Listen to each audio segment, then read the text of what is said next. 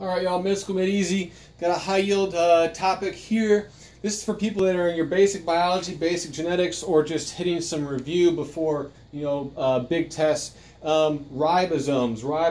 Now, ribosomes are important because they carry out protein synthesis, translation of, like messenger RNA, that sort of thing. Those are probably the things that it does that you most commonly will see on a test. Now, the thing about ribosomes is they have a large subunit and a small subunit. Doesn't matter if you're talking about a prokaryote, a eukaryote, a dog, a human, or an E. coli.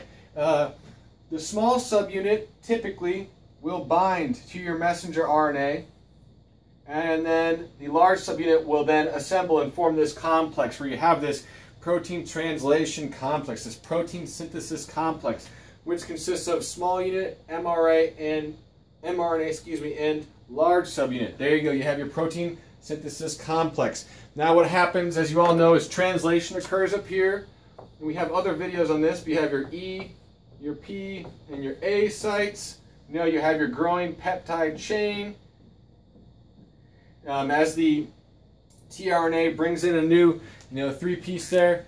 The thing I really want to talk about in this video is a mnemonic that helps you remember the subunits, because this is something that trips you up very commonly when you're in those beginning biology and genetics courses, and that is the size of the subunits. Now, as you can see, and as we talked about, everybody's got a large subunit and a small subunit to their ribosome, but the numbers, the size of them are very different depending on whether you're talking about a eukaryotic ribosome or a prokaryotic one. Now, the eukaryotes are all even. Eukes are even, and the prokaryotes are odd. So what does that mean, even or odd? Well, there's two different choices here. One is 80S, 60S, and 40S, and the other is 70S, 50S, and 30S. Now you can see that these ones here on the left, they all start with evens, even, and the one on the right start with odd. Eukaryotes are the evens.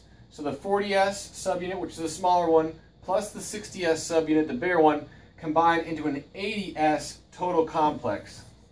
Doesn't make sense, doesn't add up. I don't know who put this together, but that's the size. And these units you probably don't recognize as units of volume, 60S, but that's what they are. Alright, eukaryotes here, because they're the evens, and then the prokaryotes are over here on the right side. 30S is the small subunit, 50S is the larger subunit, and 70S is the combined complex size. There you have an easy way to remember the subunits of ribosomes.